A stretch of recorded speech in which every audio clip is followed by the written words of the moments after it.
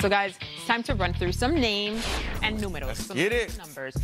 We'll give you a couple big names and tell you who will have the bigger numbers mañana, tomorrow. So we're going to do a little Spanglish today. Don't worry, guys. Sticking with the quarterbacks. Yeah. No problemo. Who gets more passing yards tomorrow, Carson Wentz or Kirk Cousins? Well, you heard me sit here and tell you how the Eagles secondary is a little banged up, right? You heard me say that, right? You also heard me say, hey, Kirk, I want you to go out there and do what you got to do. So, hey, I'm taking you. I told you I rock with you, man. I'm not just throwing shade. Kirk, you my boy, man. Yeah. That's my quarterback. I'm taking Kirk Cousins, man. He bumped, set, and spiked himself on that. All right, Jeezy, more passing touchdowns in Kansas City, Deshaun Watson or Patty Mahomes? Well, I think what's going to happen is the Chiefs are going to put corners out here. They're going to put safeties here. It's going to be tough to go up the middle. It's tough to go to the outside. You see these Deshaun Watson clips? I love Deshaun Watson clips. I can watch him on mute. I just love how he does this and this and this.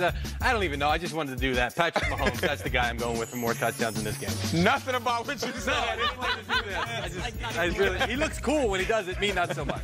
Mike Rob, more scrimmage yards. Alvin Kamara, who's questionable with an ankle injury, keep that in mind, or Leonard Fournette? Yeah, I'm going to go Alvin Kamara. I mean, if this was just straight rushing numbers, maybe you throw Leonard Fournette in there. But, I mean, this guy is so dynamic in the passing game, you have to pick Alvin Kamara. I think he almost doubles or even triples Leonard Fournette's career receiving yards. So you got to go with Alvin Kamara. This offense is going to continue to run through him now that Drew Brees is still not there. You know, in the preseason, Sean Payton was talking about they wanted Kamara to be who he is. They don't want to ask more of it because the thought was he's going to have to pick up what Mark Ingram's doing. But then the Drew Brees goes down. I mean, you need him to be more, and he's doing a fantastic job of this. All right, here's how it works now.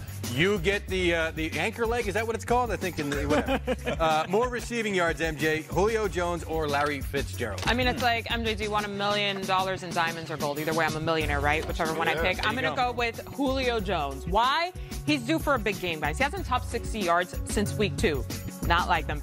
And 4 different players have gone for 100 or more yards versus Arizona this season. So you're telling me Julio can't be a part of that? Of course he can. Plus, the Cards are without cornerback Patrick Peterson, who's serving that last game of his suspension. That's going to help him. And, you know, Julio is Julio. He's a beast. Look at him. Kidding. Man. Like, that's it. Julio Jones. Yeah, that's it. Not that I don't love Larry, because I do. But like I said, it's like 6 in one hand, half a dozen in the other. I'm going to go with it. Yeah, let's get it. All right, that was good. A win is a win, guys. I'm going to take that one. But that's all Kyle Allen does as well. We'll check in with the